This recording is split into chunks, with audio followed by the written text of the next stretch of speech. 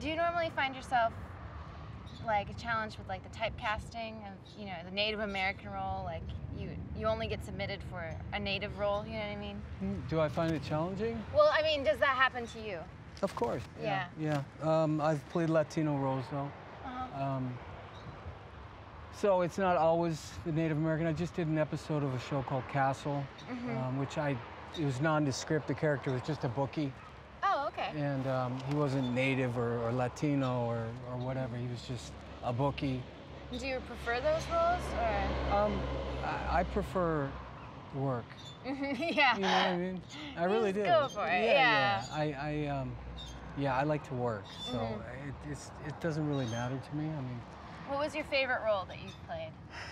My favorite role that I've played. I played. I would just say right now what's going on. I'm doing a show called Longmire.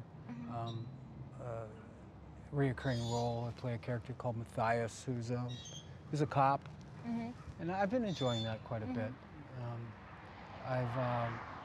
I played a gay hairdresser one time. Really? His name was Savage Dave, and I had a lot of fun doing Savage Dave. Yeah, I had a lot of fun doing it. What was your hair like for that role? They had me in a little wig. It was a Dutch. It was like a Dutch cut, you know.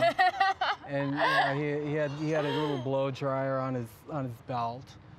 You know, it was a lot of fun. I worked on it for about 12 days on the movie. That's great. And the whole time we had a blast. That's fantastic.